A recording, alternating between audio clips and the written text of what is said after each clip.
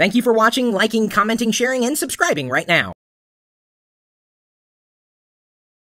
Divine, one of our new community members at live.pirillo.com, has asked a second question in the past couple of days that I thought would be good to capture.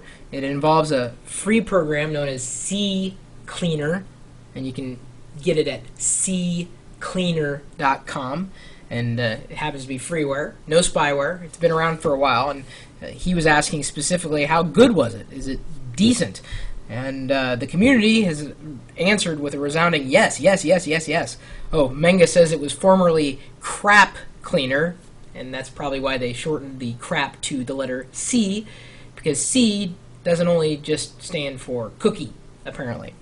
CCleaner will clean your computer and get rid of a lot of bloated files and files that may be laying around your hard drive, specifically files related to your browsers, Opera, Internet Explorer, Firefox.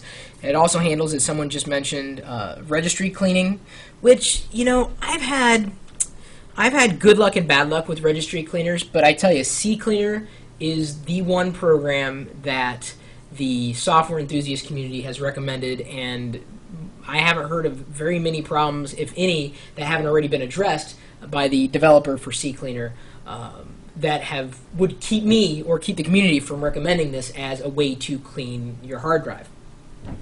And to tell you the truth, I'm not as vigilant these days with cleaning up a lot of that clutter.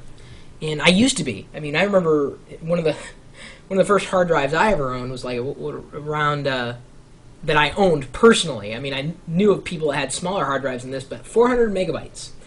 And whew, yeah, it was big at the time, and I really had to go through and make sure the files that I didn't need to have on that hard drive were gone, or the files that were this big, I could make this big and still get as much out of them.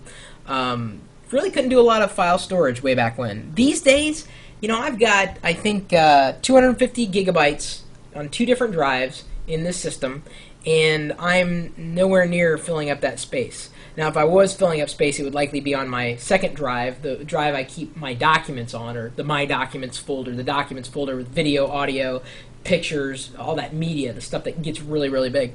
CCleaner isn't necessarily going to help with that so much, but it goes through and it'll clean up a lot of the excess junk that some programs leave behind. You may be able to recover a few megabytes here and there. Are you going to recover a gigabyte worth of drive space?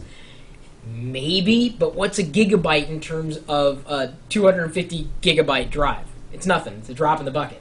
So yeah, get it if you want to clean up your tracks, if you want to eliminate any evidence that you had files or sites or anything that you didn't want anybody else to see on your computer. CCleaner is a good way to get rid of it. Oh, it removes installer stuff, etc.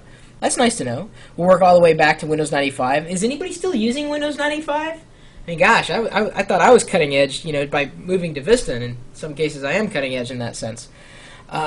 So there are some people that are still running 95, I guess. No offense. O&O defrag is a nice Vista-compatible defragger. Oh, thanks for the recommendation there. Have a Windows 95 computer in my garage. 95 for 95 years. We have so much fun here in the chat room at live.pirillo.com. Do you have any favorite utilities, freeware or shareware, that you use to clean up the extra junk that happens to collect in your Windows installation?